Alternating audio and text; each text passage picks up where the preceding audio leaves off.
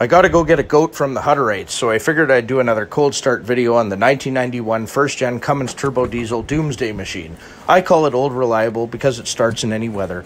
It's only minus 14 degrees Celsius here in Canada. That's like t-shirt weather, but I am going to cycle the grid intake heater a couple of times.